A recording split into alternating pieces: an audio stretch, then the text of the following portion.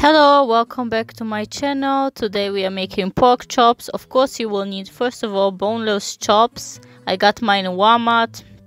Then you will need some soy sauce, lemon juice, brown sugar, sweet style chili sauce, and steak seasonings. So first I'm taking 2 tablespoons of brown sugar. Mix it in a bowl. Then you will need 1 tablespoon soy sauce. Mix it in the brown sugar, mix it well together.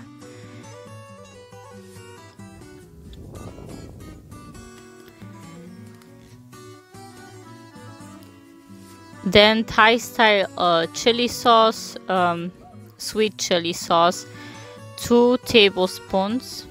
Actually 1 tablespoon, but you can use 2. Then 1 spoon of lemon juice and mix it all together. And then I use some steak seasonings over here. So add your favorite seasoning or add some pepper and salt if you don't have steak seasoning, and mix it all together very good. Then you will put the pork chops after you wash them. I always wash my meat in the bowl like this, and then you put the sauce that you just made all over the pork chops. And don't forget to put the mixture on both sides of the pork chops, okay?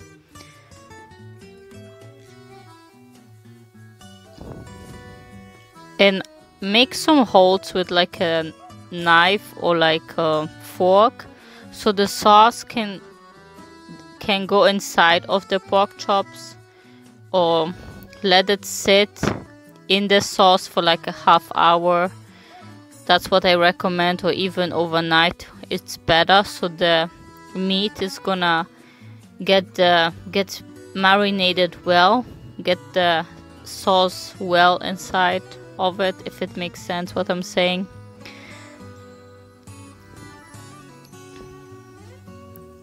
Yeah, poke the holes on both sides, and then keep layering the sauce on top of it.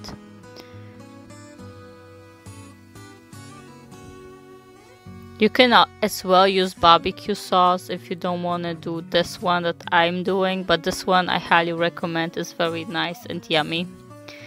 So there you go, guys. I waited like half hour, and now I'm putting my pork chops in the air fryer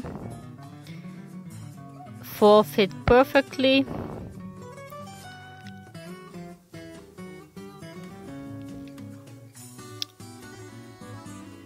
Make sure they are apart very well from each other, so they gonna be cooked well from all the sides equally.